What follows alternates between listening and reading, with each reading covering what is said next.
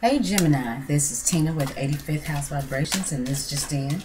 This is where we get all up in other folks' business about love and relationships. This reading is good for Gemini, Sun, Moon, and Rising. If you are new, thank you for stopping by and giving this video a chance. And if you're returning, thank you so much for coming back. Okay, Gemini.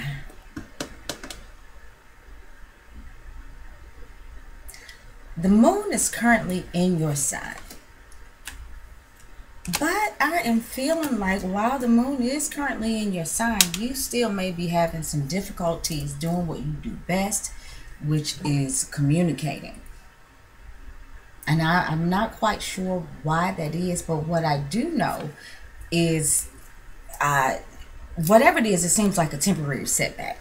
I feel like Gemini, if you guys are having some problems communicating in your relationships, it is a temporary setback. I think the moon just moved into your sign today. So if you've been having some issues with communication, maybe the ball will get rolling now that the moon has moved into your sign. You know, and you can, kind of, I guess, more easily bring your intellect and your emotion together, because Gemini is about intellect and the moon is about emotion and feeling. Well, let's just see what we have. Okay, the first card we got is the Queen of Coins. Gemini, this is Taurus, Virgo, or Capricorn. She's a nurturer. She's cute. She dresses well. Her face is beat. Makeup's always nice. Hair did.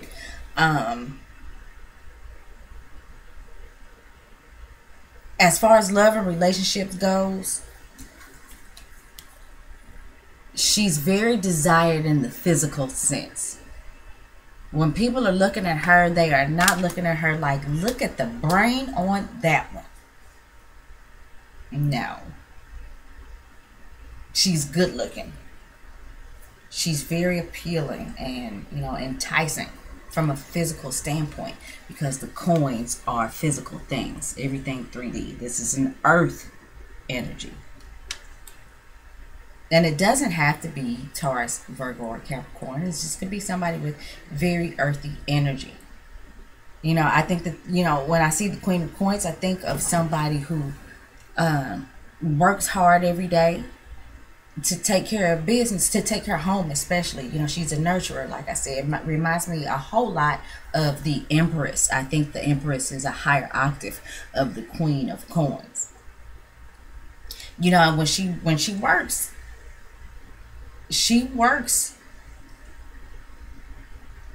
to get what she wants, and a lot of that is the physical stuff. So, maybe this is somebody who works really hard to get the nicest things to look the best so that they can attract somebody in. This could be you, Gemini. This could be somebody that you are dealing with. Okay, so the next card is the Eight of Coins. Here we are. So earth energy.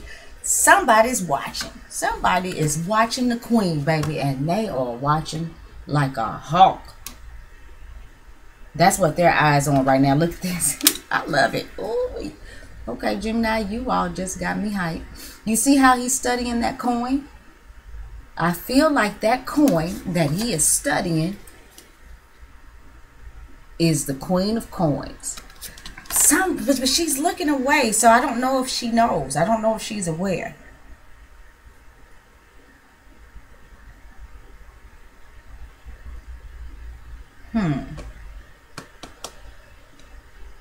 And I think that whomever this is that is doing the observing,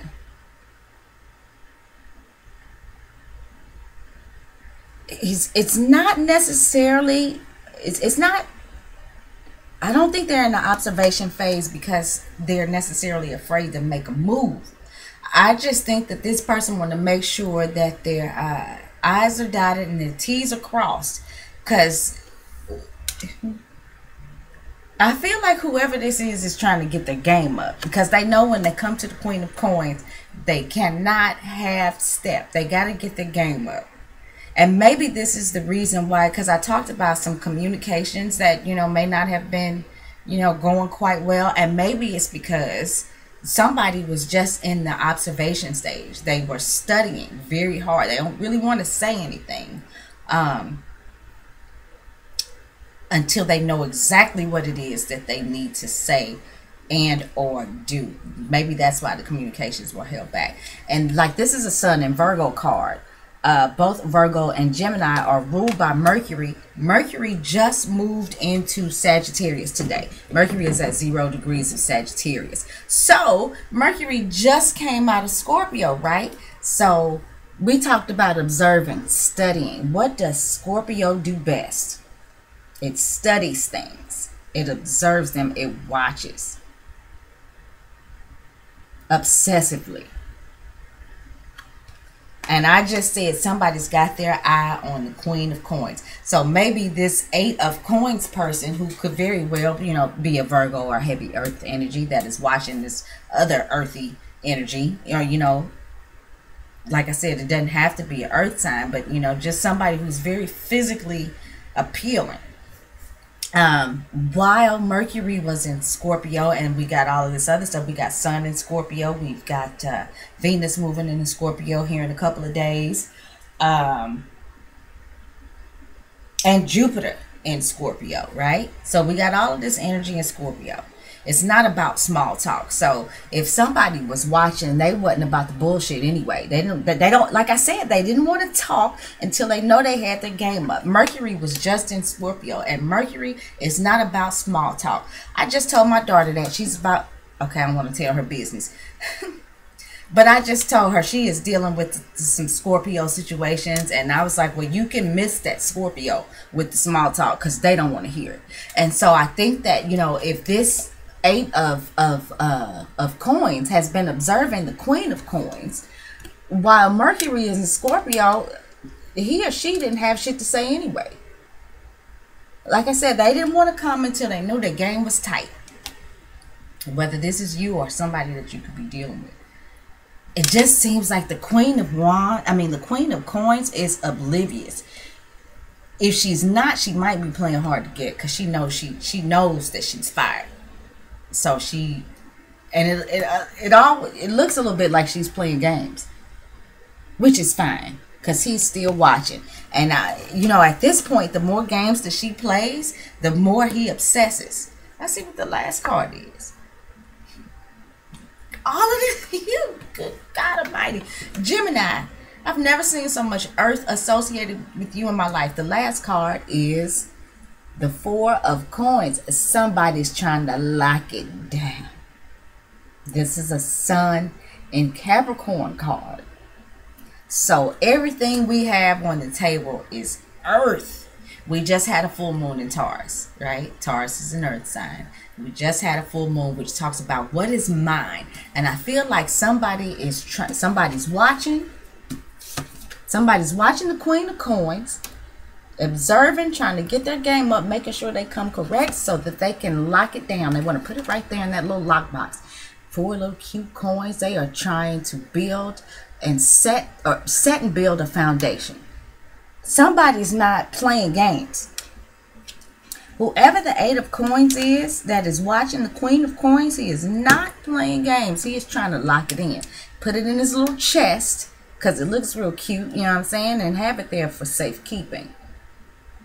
So like I said, whether this is you that's watching somebody or whether this is somebody that's watching you, Gemini, this is all earth. Somebody's trying to make it really real. There's not. It's all earth. This is about making the intangible tangible. This is about manifestation.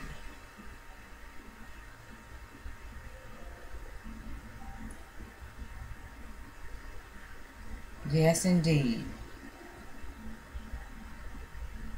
Well, that's the way that I see it. You can't squeeze blood from a turnip. That's the way I see it, Gemini. So, somebody's definitely trying to seal the deal, at least in a physical manner. So, thank you. I may have forgotten to say it in the last couple videos, but if anybody would like to get a personal reading with me, you can do so by contacting me at tina@85thhousevibrations.net.